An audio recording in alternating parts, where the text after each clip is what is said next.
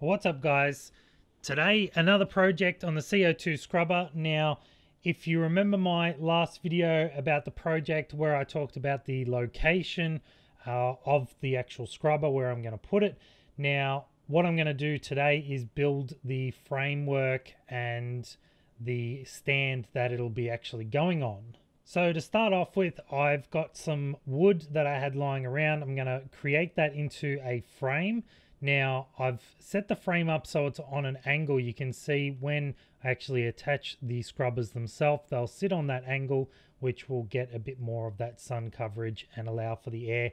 I'll have a door on the front, and what I'm going to do is put all of the recording equipment in here, and then I can run up the wires into the actual CO2 scrubbers.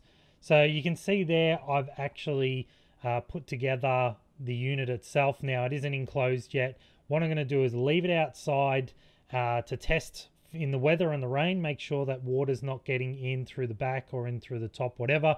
It's not pooling anywhere, and we'll see how that goes over a week. Now during that week I took some photos of the unit at night. Now it did show there was a bit of condensation building up, nothing inside though, which was good. So it kind of shows that it's sealed up quite nicely. We can now go ahead and actually start to seal this stand in, which I'm going to use some liquid nails around the outside to make sure it sticks. That gives a little bit of a seal as well. Now what I'm going to use is like this plywood, which I'll paint up to make sure that it's actually weatherproof. We don't want, I guess, the wood rotting away or anything like that if we're going to leave it out there for a while. Now once I've put the liquid nails down, I'm going to attach those panels, screw them in all around, which will keep it, I guess, all sealed up, protected from the weather as well. And then I'm going to trim off any of the excess plywood, which will give us that nice shape of the actual stand itself. So you can see I've done all of the sides and the back and also down the bottom. So what we'll have to do next is just run some silicone throughout where the joins are, and you can see there it's all sealed up, so we don't have to worry about weather or anything else getting in there, like bugs or spiders maybe, or whatever it might be.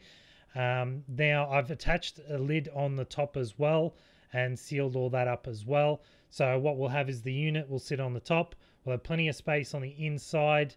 Now I'll probably do some insulation and stuff to make sure to stop condensation, but we'll need to cut out holes for airflow and also for things like the power and maybe network cables for the recording. All that can be done in the next video, but as for this one, thanks for watching. Hope you enjoyed. Now make sure you like, subscribe to keep up to date with the CO2 project. Thanks again for watching. We'll see you next time.